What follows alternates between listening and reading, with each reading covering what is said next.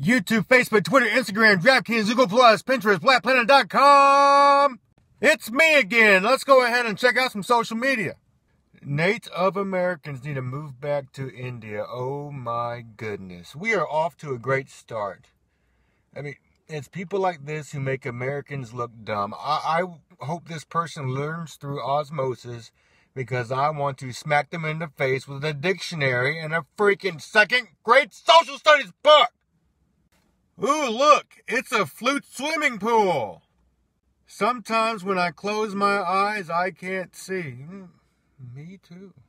Me too. I'm not against gay people in the slightest, but how do penises fit into each other? Hold on, I gotta think about this for a minute. Okay. Goodbye, America. Hello, New York. I cuted my hair and it went back curly. Don't you mean cut? It's past tense.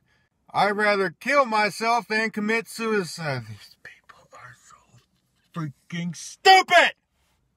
I'm going to stay a virgin for life. I want to set a good example for my kids.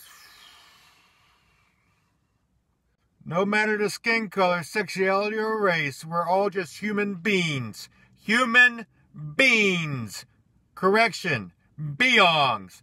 I'm glad she corrected it because I had no freaking clue what she was talking about. How did people know what roads to take before Google Maps was made?